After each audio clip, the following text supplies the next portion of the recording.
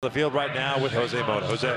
Thanks, Victor. Well, you got to keep the balance between relationship pitcher-catcher, but also your influence with the offensive side. How important is it for you to keep that? Well, I feel that if I can contribute, to a win, especially in the offensive side, I know that, my job is to keep the pitchers in line and call a game. But if I can produce a little bit at the plate, it's a bonus.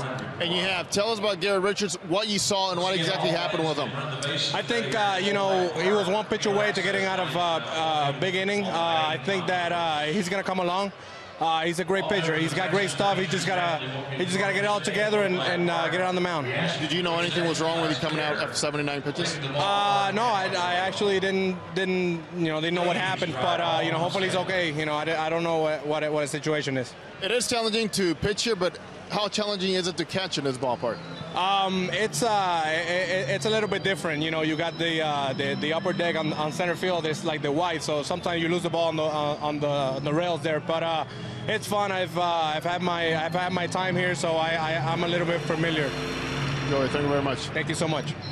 Geovany Soto does it again. Continues to rake against lefties. Now hitting over 400. Angels Live coming up next. Presented by SoCal Mountain Dealers. Patrick O'Neill joining soon.